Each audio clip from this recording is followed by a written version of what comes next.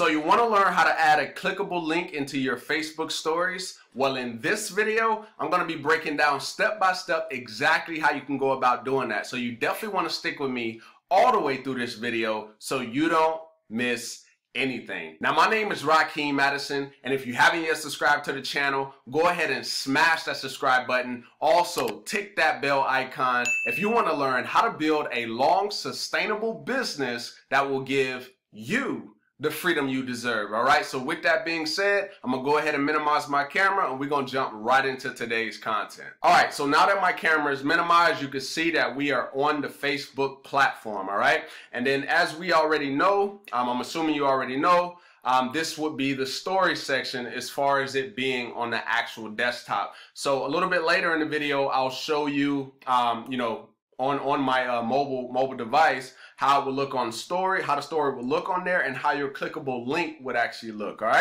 right, so let's get into it. So how do you actually add a clickable link? So what we're going to do is I'm going to go over here to YouTube, and then I'm going to go into my YouTube studio, and what I'm going to be posting is I'm actually going to be posting a YouTube video. So once it populates here, I'll go into my videos and I'll show you exactly what why you're here on this video. All right, so now I'm going to click on videos. All right.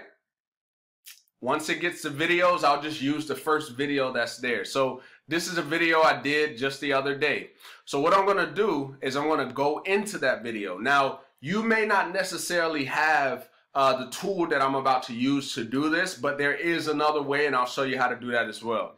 Okay, so I use TubeBuddy as one of the tools I use one of the tools I use for YouTube. Now, when I click this right here, you can see this right here that says promote, and it says share tracker. So one way I can do it is I can click on share tracker, and I can click on this little Facebook logo, and then as you can see, it's going to create a post for me to post as a regular post, but that's not what I want to do, right?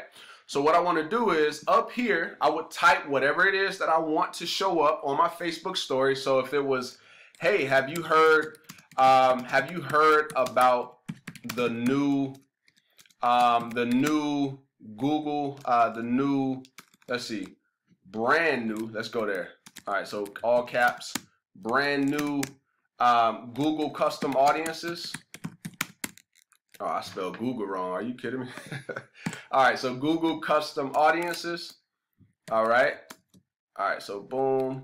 Guess I can't spell today. All right, so hey, have you heard about the brand new Google custom audiences? So let's say, for instance, that's what I wanted to have for my story, but down here is where we want to pay attention to. So you can see it says news feed, and then it says story. So what we're going to do is we're going to uncheck news feed, and then we're going to check story. So now this isn't going to be posted on my profile. It's going to be posted on my story, right? So what I would do is I would go about hitting the post to Facebook. Now, I don't really want to post this on there because I kind of got like my flow of content, but I will show you how it's done. So I'm going to hit post to Facebook. All right.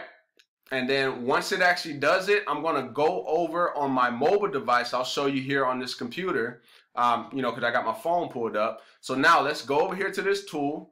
Okay, so now we're going to go on my phone and we're going to go over to Facebook. So hopefully you can see this. And if you can, just, give me a thumbs up in the comments or something like that. All right, so now you can see on the screen, I have my story from today. Okay, so if I click on this, boom, there's the story that I did from the day, got about 57 viewers, and then so on and so on. Now, the one that I just posted, it should be showing up on my story. Okay, so boom, you see how it just popped up? So now, hey, have you heard about the brand new Google custom audiences? So this is what it would show up. This is what it would actually look like. So if I click on that, boom, it's going to take me, oh man, it went away. All right, so boom, it should take me right over to it. So you see how it says view website? I want to click on that, and boom, it takes me right over to my YouTube video right there. So that is how simple it is to do a clickable link. Now, for the other way that you can go about doing it is, let me actually put my phone down. All right, so let's go back over here to this screen. All right, so now What is another way that you can do it? Well, you could actually grab the actual raw link and then just go over to Facebook, go as if you're about to create a post, and just paste the link in there just like that. Now, with it doing that, what this is doing like what they call fetching. So it's fetching a preview, and so now the preview is up. So the same way that I showed you how to do it to where it took me automatically into it, well, this is more of the manual way to do it. So now do the same thing with the news feed, do the your story, and then hit post, and it's going to show up the exact same way that I just showed you using the other method. So that is literally how you add a clickable link to your Facebook stories. So hopefully you got some value from this video, and if you did, go ahead and give me a thumbs up. Also drop me a comment down below letting me know if this was helpful or valuable. And I did another video showing you how to use Facebook stories for your business. So you definitely want to take a look at that video if you want to kind of really jump into Facebook stories. It's the first link in the description down below. I think it's a very valuable video, and it'll set you on your way. All right. So with that being said, I look forward to seeing you in the next video. Peace.